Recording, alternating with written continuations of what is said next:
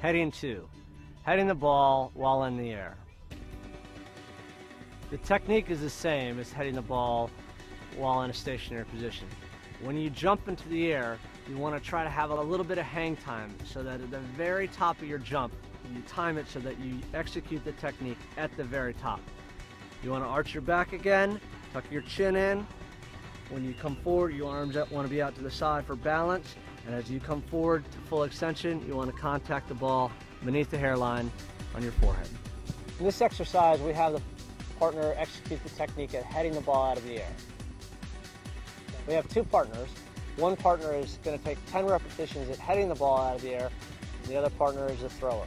After 10, we will switch. The player has to jump, elevate, and at the highest point of his jump, have a little hang time, execute the technique of heading the ball back to his partner's hands.